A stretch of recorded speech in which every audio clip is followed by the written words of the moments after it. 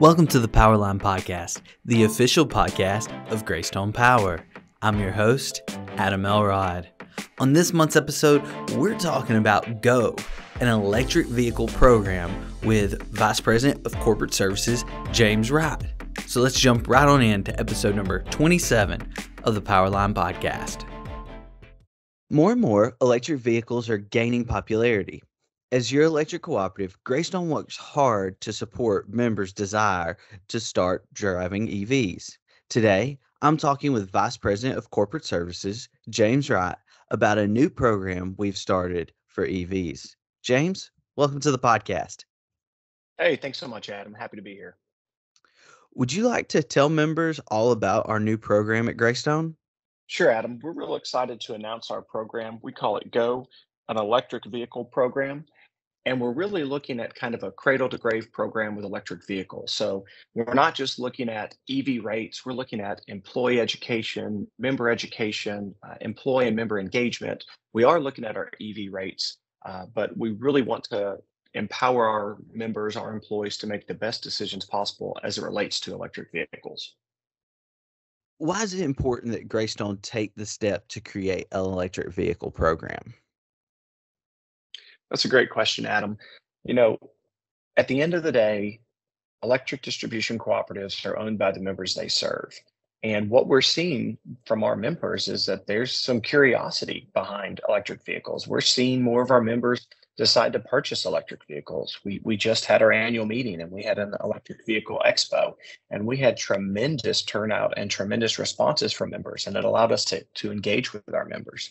And so at the end of the day, we're in the business of fulfilling our members' needs. And so we think that there's a great opportunity here. If the members want to learn about electric vehicles, we're here to help them learn about electric vehicles. We want to be their go-to when it comes to questions about electric vehicles. But as members are wondering about these things, they need somewhere they can turn to. There's so many different resources out there. There's so much on the internet about electric vehicles.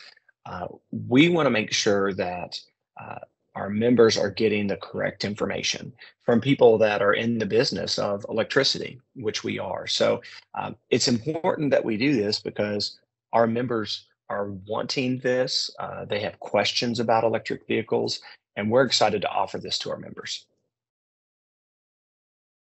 I think that's all great points for sure. And I know every co-op has a different approach to the transportation sector transition to EVs. What sets GO apart? So I think I touched on it a little bit earlier, but what I would say sets GO apart is we're really looking at the holistic experience. So we are not just focusing on an EV rate. We're really, in my mind, first trying to lay a foundation. And what is that? Well, it's employee and member education. I think that, like G.I. Joe said, knowing is half the battle. And so we want members to understand electric vehicles, what they can do, what they can't do, because I'll be the first to tell you, I don't think electric vehicles make sense in every use case. But there are certainly numerous cases where electric vehicles do make sense. So we're starting foundationally. We want to educate first, and then we want to empower. We want to empower our employees, our members, to make well-informed, educated decisions. And then from that, we're looking at things like electric vehicle rates, which are often time of use rates. We're looking at beneficial electrification. We're looking at what does that mean for our electric distribution system? Of course, the more electric vehicles on the grid, they're going to pull more power. So we want to make sure that we're prepared for that we're forward thinking. We also have different locations where there are fleets that are electrifying, and we want to make sure that we can educate and support that. So we're really trying to take a holistic look at electric vehicles. We're looking at empowerment. We're looking at electric vehicle rates. We're looking at chargers. We're looking at rebates. Really trying to cover everything you can think about when it comes to electric vehicles. Now, I think you just set a record here. I think that's the first time G.I. Joe's been quoted on the podcast. But I like the quote, knowing is half the battle. And I would say you come as one of our experts at Greystone because members wouldn't know this, but you're an EV owner. And so, what would you say is the benefits of an EV? Well, sure. I think there are tremendous benefits. So I could almost say how much time do you have, but I'll try to be quick. So first and foremost, for me, it is convenience. You think about your time. Time is our most valuable resource. It doesn't matter who you are. We all have a finite amount of time. One of the great things about electric vehicles is if you are able to, when you get home at night, you can plug in your electric vehicle and it'll charge up so that you can kind of go where you need to go the following day. So I'm not spending any time at a gas station. And you might say, well, a gas station doesn't take that long to fill up. And I would say it doesn't. But when you think about in the aggregate of your entire life, how much time you spend at a gas station, I think you'd be amazed to think about how many hours, days, months you spend at a gas station in the entirety of your life. For me, when I get home, I plug in my car and I go into my house. When I get in the car the next day, it's ready to go. So time is huge. I think that people don't think about time as much as they should. The other thing is our members are very fortunate. Greystone's rates are the lowest in the state. So for my car, I would say it's probably $8 to $10 to fill up my car. My car has a range of call it 315-ish miles. So $8 to $10 in this environment to fill up is very cost competitive. Um, Another thing folks might not think about right now is there's a lot of places opening up that are trying to encourage electric vehicle owners to come there, and they'll allow you to charge for free. So if you can charge for free, you're paying $0 in an electric vehicle as opposed to gas. I would say that another great benefit with electric vehicles is the low cost of maintenance. When you've got electric vehicles, they quite often don't require you to do much other than change your wiper fluid, your wipers, your brakes after maybe 100, 150, 200,000 miles, and your tires. There's no more oil changes. There's no transmission belts. There's nothing like that. So your maintenance is almost zero, quite honestly. And I think that's a huge thing with electric vehicles. And I will add, look at the Inflation Reduction Act. Now, with electric vehicles, we're bringing back tax credits for some vehicles that didn't have them anymore. So the cost of buying an EV is coming down.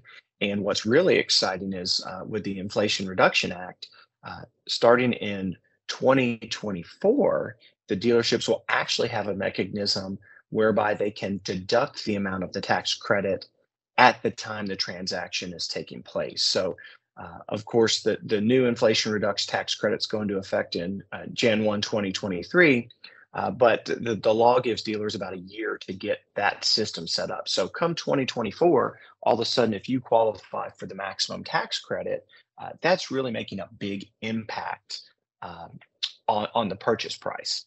The other thing I think we're seeing that's very exciting about electric vehicles is with the Inflation Reduction Act, we're seeing a whole lot of onshoring of jobs related to electric vehicles. So you're seeing companies starting to grow their battery plants or build battery plants or start to build domestically. And so all of a sudden you have a unique opportunity to really drive an American car. One thing about Tesla that I think a lot of people don't realize is it's one of the most, if not the most American-made car you can buy because it's an American company with factories in America. And so in America, when you get a Tesla, you're getting a car that was built in America. So you're helping contribute to jobs in America, which I think is huge. Another exciting thing about EVs that I think we'd be remiss if we didn't touch on is you're starting to see vehicle to grid or vehicle to home applications. So kind of starting with the F-150 Lightning, if you want to, your truck can basically serve as a generator for your house. So in the unlikely event, and I know this podcast touches more than our membership, so in the unlikely event you experience any kind of rolling blackout or power interruption during a storm, you would be able to back up your house. And even if you don't think about the vehicle to grid or vehicle to home applications, you do have applications for some vehicles where it's vehicle to load. And what that means is you're taking some of the cars like the Hyundai Ioniq 5 or the Kia EV6, and they're able to, for instance, provide you power if you were camping. So it could help you cook or maybe power a TV if you're tailgating. So there's a lot of great benefits for electric vehicles. I would be remiss if I didn't add too that typically the acceleration on EVs is second to none. You look at some of the times that some of these EVs are putting out, and they're faster than what I would think of as a supercar. There's so many benefits. I haven't even touched on the long-term positive environmental impacts associated with electric vehicles. Um, at the end of the day, one of the neat things about electric vehicles is yes, it may cost a little bit more, and it may environmentally cost a little bit more upfront, but in the long term, an electric vehicle only becomes greener. And why do I say that? Well, because when you are using the power system, our generation is only becoming greener. And so ultimately, that's what's fueling these electric vehicles. And so as our energy portfolio becomes greener and greener, uh, they're being driven off of more renewables, whereas a gas vehicle is always going to have to run on gas. A diesel vehicle is always going to have to run on diesel.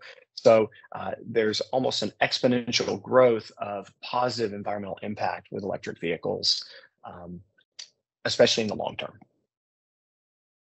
I warned you I would have a That's a long answer, Adam. and hey, I'm good with that long answer because you know, I'm not an EV owner, and I'll talk about that a little bit in here in just a second. But those are a ton of different benefits that you're not going to get in a pamphlet or a brochure. You're not going to get that just by watching a commercial on TV or online. So it's good for members, especially those who have no experience with an electric vehicle, to hear it from somebody who experiences one every day. And Certainly. I would imagine probably the majority of our members have never ridden in a EV, and I would include myself in that. So that would be my next question. I think you touched on a little bit is what's the transition like going from a internal combustion engine to an electric vehicle? Sure. I think the biggest thing most people think about still, and I know I said I think it's going away a little bit, but it's that range anxiety. If folks have never been in an electric vehicle, they're worried about how do I get from point A to point B. It just seems a little different. But what I would tell you is you ultimately rely on the technology. And so you're having electric vehicles that, especially like a Tesla, for instance, there's a lot of vertical integration. And so your car is talking to the Tesla network, the supercharging network. And let's say you put in you want to take your family to Disney World. Tesla will route you to Disney World based off of supercharger locations. Tesla's most recent software updates actually take into account grade, wind, elevation, weight, wind resistance on your vehicles. And so all of that in the background is being calculated. And Tesla dynamically will tell you where you need to charge. And if for some reason you've got kind of a heavier foot and you're using more energy, it'll route you to a different supercharger dynamically. It'll tell you how many cars are there. It'll tell you how long you need to stay. It'll tell you what state of charge you'll be at when you ultimately leave and route you to the next station. And so at the end of the day, I think that's the thing most new EV owners have to understand. And the one thing I would say about that is we do that to an extent with gas cars because we all have that fuel gauge, right? And we just follow the fuel gauge. And when it gets a little bit low, or we all have different comfort levels on when we want to fill up, we get off the exit and all of a sudden we fill up. And we're relying on that fuel gauge. Think about the technology associated with that fuel gauge. I mean, there's not much going on there.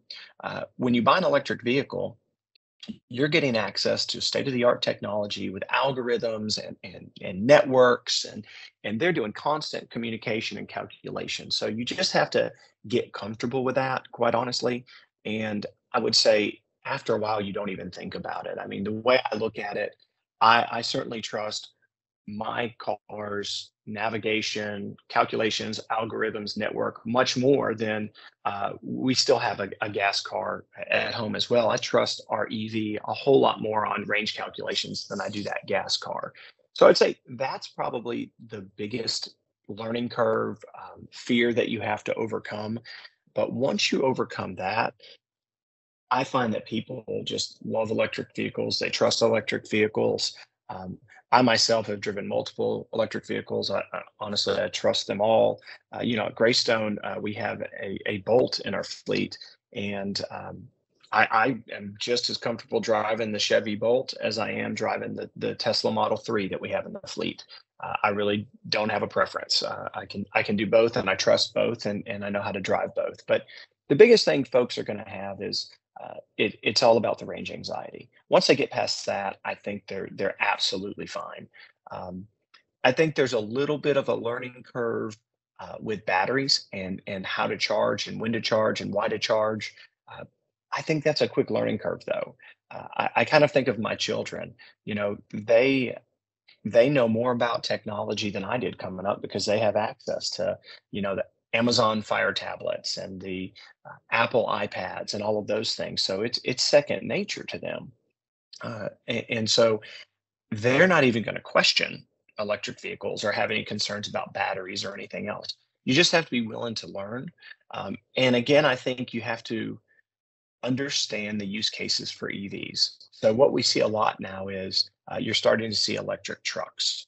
And I think electric trucks are great. I actually have a reservation in for an electric truck.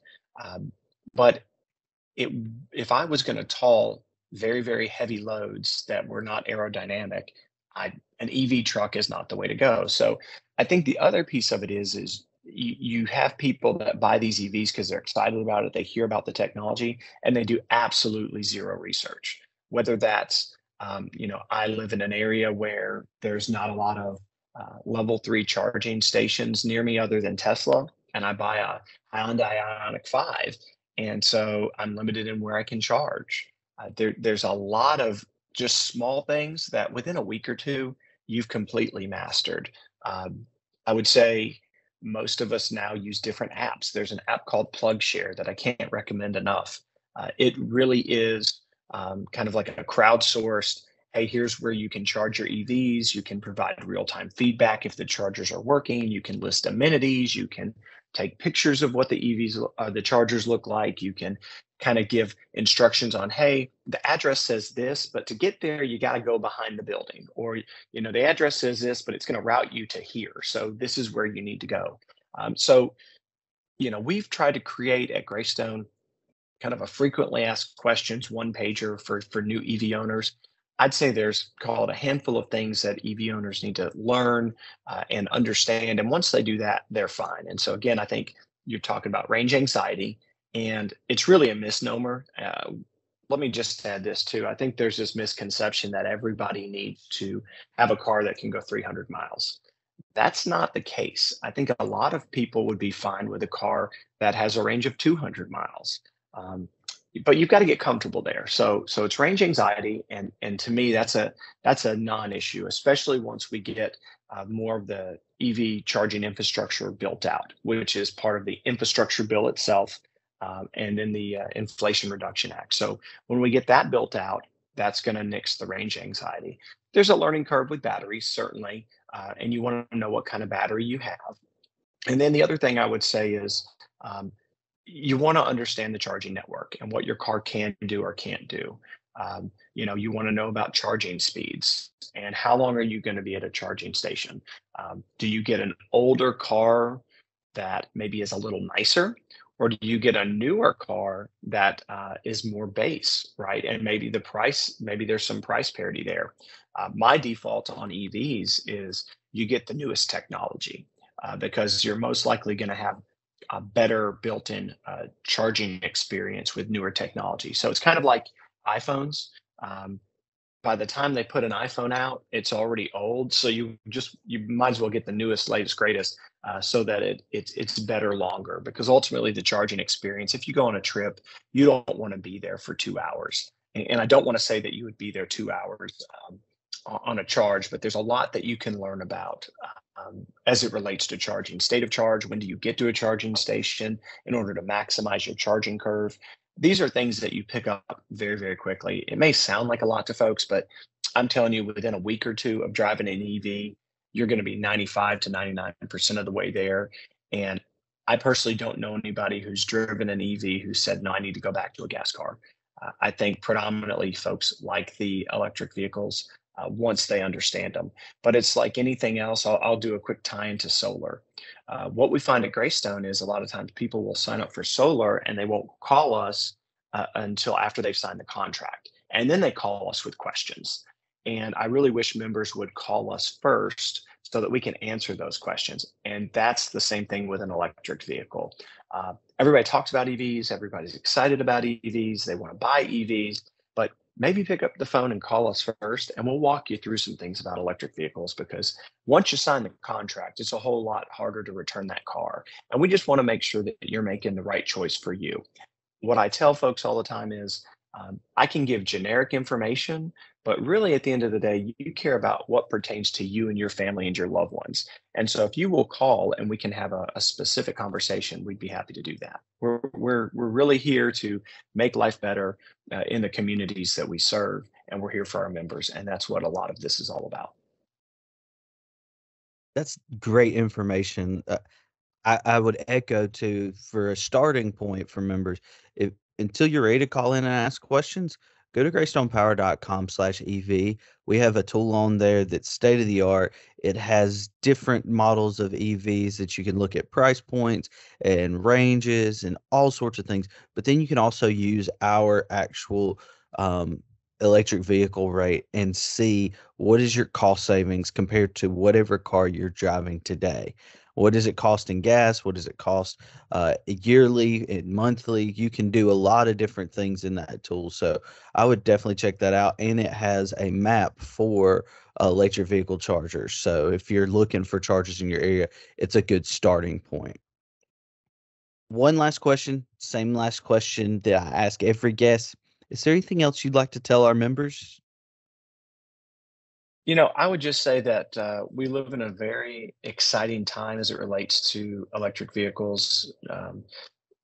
There's a lot going on. There's a lot of moving pieces. There's a lot of information out there. And so we really want to be kind of your trusted electric vehicle go-to contact. So if you have questions, please reach out to us. I mean, I know I've mentioned a lot of different things, and we've talked about federal laws. We've talked about, terms like charging curves, other things like that. And so for someone who's never dealt with it, they might just think this is incredibly overwhelming. And certainly it can be, but not if you have the right resources. And we want Greystone to be a resource. At the end of the day, we're owned by the members we serve, and we take that to heart. Our kind of company mission statement is making life better in the communities we serve. And we do really believe that electric vehicles is one way to do that. So if anybody has questions, please reach out to us. We are happy to get back to you. We're very excited about this program, but my goal is for every member to make an informed, empowered decision. And if we're doing that, then I think we're doing our job as an electric distribution cooperative. So you heard it here. Make sure you reach out if you have any kind of questions on electric vehicles. We'd love to assist. James, thank you so much for your time and being on episode 27 of the podcast. Thank you for having me, Adam. Well, that is all the time we have today. Thank you for joining us for episode number 27 of the Powerline Podcast. Make sure you hit subscribe so you get each new episode directly into your podcast feed. And go ahead and rate us 5 stars so other members will see us pop up in their feed as well. This has been the Powerline Podcast. Thanks for listening.